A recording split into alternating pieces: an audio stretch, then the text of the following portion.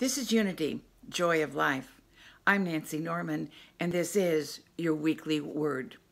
From Romans 8, verse 28, we read, "To them that love God, all things work together for good."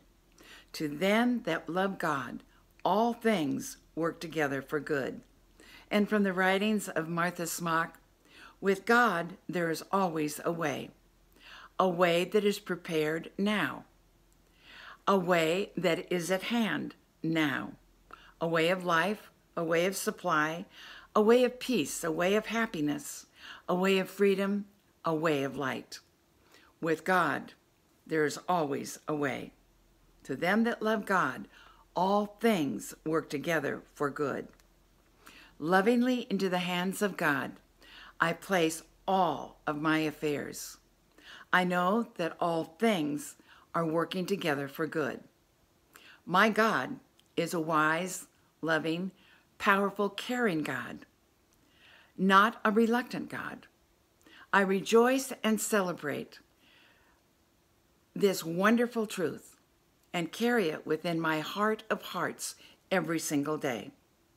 When there are decisions to be made, problems to be solved, I feel God's strong support and guidance as He directs me in right and perfect choices. I know that all things are working together for my good, and even those seemingly unpleasant ones do not disturb the calm peace of my soul, for I am not influenced by appearances or any false evidence appearing real. I look for the truth in all circumstances, knowing that God's love and God's wisdom are in my heart and mind, guiding me and handling everything in perfect ways for the good of all concerned. Lovingly into the hands of God, I place all of my affairs, knowing that all things are working together for good.